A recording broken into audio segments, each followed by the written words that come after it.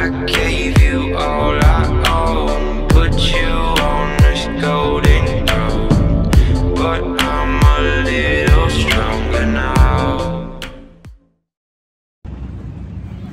What's up, Ego Hackers? Welcome to the CS Joseph Podcast. And we're going to be discussing INTJs today.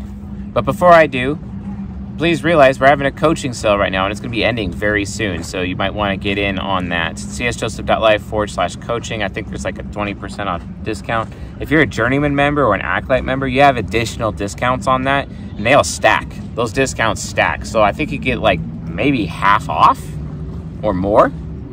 So if you guys want to get coaching, or you want to get typing, or you want to get it for somebody else, you might want to check that out. Okay, like let's see here.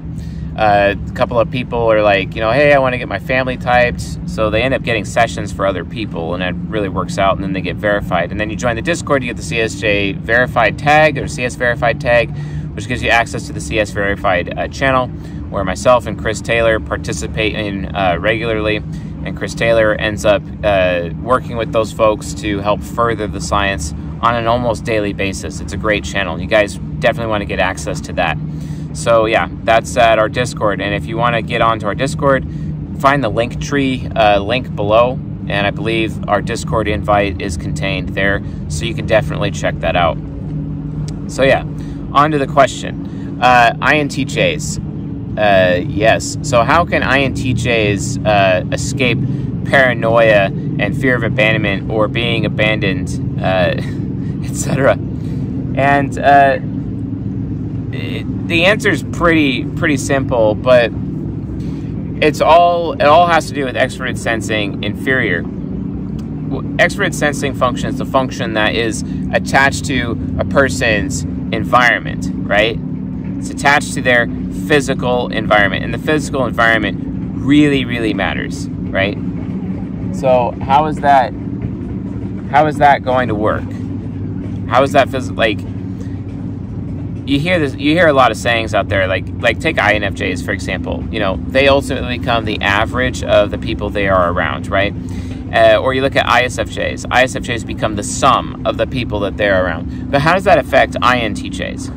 I would say that given that they're an INJ similar to INFJ, that INTJs also have a similar problem, and that they become the average of the people they are around. And what I mean that from a point of intellect, okay? Because INTJs, if they don't surround themselves with smart and intelligent people, eventually over time, their own intelligence due to their TI critic inside of their souls is actually going to be entropic. It's going to be in a state of decay, okay? An actual consistent state of decay. They're literal, and they will become stupider over time is basically what I'm saying. Their intelligence will decay. So they have to constantly be around people who are more intelligent than them, or be reading books, or being educated on a consistent basis to keep their extroverted thinking parent sharp. But, then they'd have to, take personal responsibility for that. And a lot of people out there, because TE parent can get pretty lazy, it can be irresponsible, especially when it's in extroverted thinking teenager mode and hasn't matured into that responsible parent yet. Because it hasn't even done that yet, that too ends up becoming a serious problem, right? Dang, all these paddleboarders out here. Maybe I should go paddleboarding. I'm kind of thinking about it. Getting a little envious. My envy, deadly sin, is like, those people are happier than me. And I have a paddleboard, and I could be out there right now. Anyway, so it's really important that INTJs are around people to be able to pick their brains, absorb their intelligence so that they can remain intelligent, basically. It's mega important. And there's other types that are similar to that, like ENFPs, but ENFPs have introverted sensing, and thus they can take all those ideas that they've been able to mine out of people's heads with them, whereas the INTJ, not so much. The INTJ actually has to practice those ideas in order for them to retain those ideas. And honestly, INTJ won't always be able to do that. But one of my biggest criticisms of INTJs is that INTJs never are actually, home. They're never home. Oh, wait. That's wrong. They're home too much. They never go out. They don't socialize. They're so antisocial. And the more antisocial an INTJ is, the less intelligent they are. That's a fact. And what they often don't realize is that lack of a social life will lead their intellect to just decay into nothingness. It's horrible. And here's the thing. It's not good enough for them to just socialize with just anybody. They have to socialize with quality people. And it's really hard for them to determine who a quality person is due to their extrovert feeling trickster getting in the way. Because it's like, how do I know that that person is valued?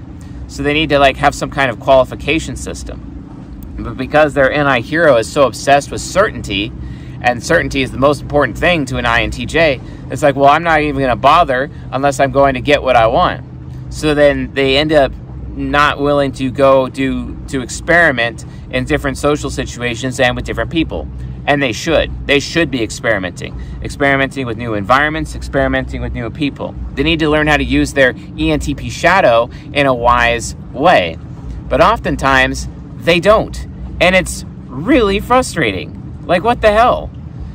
ENTP shadow is all about experimentation. The ENTP archetype experiments the most, even more, they're on the constant journey of experimentation. They experiment even more than INTPs because the ENTP is the method actor of process, the method actor of systems. They try on every process or every system like a second skin to see if it's valid or not. And if it works, they cut away the stuff that doesn't work, and then they absorb the rest of it, and then it actually becomes a part of them.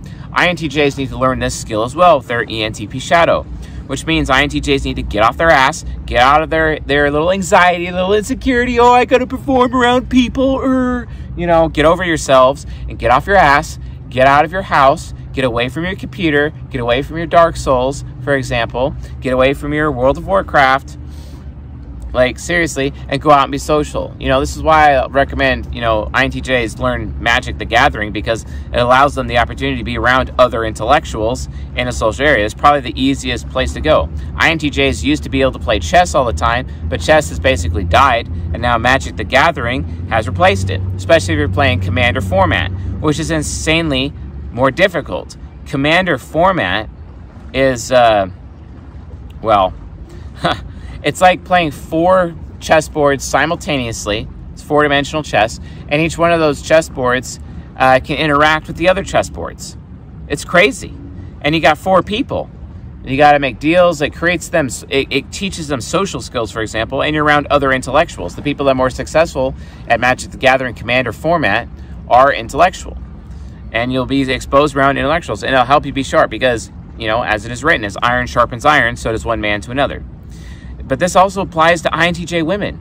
If you're not going out, then you're going to be dumb. Sorry. And then people are going to walk around thinking like, oh, there's that dumb blonde. Like a lot of INTJ women out there, especially ones who are ESFP focused, end up having that reputation when they shouldn't have. But it's because they're afraid of socializing, because they're afraid of rejection. This is how your guys' fear of rejection actually reduces your intelligence, because your TI critic is causing your own intelligence inside of your head to decay. It literally has entropy.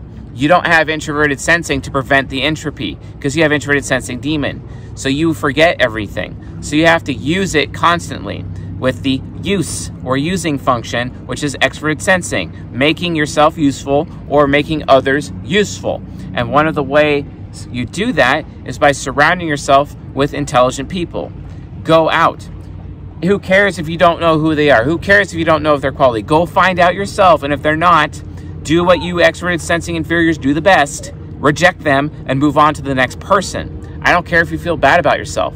You don't want to become the average of the people you are around. You have to constantly be filling them with new people on a regular basis. One of my good friends, Chad, he's in the Facebook group. I hang out with him at least twice a week. Really fantastic fellow. A great INTJ. He's ENTP focused. He's a responsible parent. He's becoming a responsible businessman. He's a really, really hard worker. Definitely a top performer. He'll pick up skills super quick. Like any skill. Like, we've been playing pool a lot recently. He went on YouTube, watched some videos on pool, and then immediately just started dominating at the pool table, for example. And we were playing pool last night even. And like, that's what he does. He actually forces himself to get out of the house. And by doing so, it makes him more intelligent. It makes him more capable. He's just better every time. And I see so many other INTJs who lack that entirely. So like, for example, at one of the bars that we play at, I met this other INTJ who never goes out, who ends up getting dragged out by her friends, etc. And all she could do is just sit at the bar reading a book. And it's like, okay, are you actually like going to socialize? You're going to realize that, you know, you have a lot of mega intelligent people around you right now? Or are you just going to sit there trying to read some, you know, bullshit book about Olympic athletes and Olympic coaching so that you can come up with some principles for success to increase your own personal performance, when you literally have a treasure trove of, you know, secrets and principles all around you, especially from my INTJ friend Chad, who's basically figured it out. But no, you just, you know, most certainty, right? My NI hero certainty. You know, you want that guaranteed outcome, or else you're not going to bother, right? No, INTJs, you're triple progression for a reason, which means out of everybody on the earth, other than ENFPs, it's your job to consistently be on a journey. And if you're not in the journey of experimenting with people and taking a risk, because for some reason your NI hero is so obsessed with certainty that you end up becoming risk averse, start taking some risks, especially in your social lives, because taking risks will make you more attractive, people won't reject you, and then guess what? You'll be around intelligent people, and then all of a sudden your intelligence will not be in a state of decay anymore. It'll be consistently building, and you'll be better off as a person. So what is the answer to the question? The answer is change your environment, change your social life, be in a mode of consistent change, constantly adding new people all the time. You do that by getting hobbies, go to meetup.com, start a meetup, do something, take action. Because if you're just going to stay at home because you're so afraid of rejection, you're going to end up dying stupid, basically, worthless, incapable of intelligent thought. Like, seriously, your TI critic is trying to tell this to you. You need to get out there and pick other people's brains.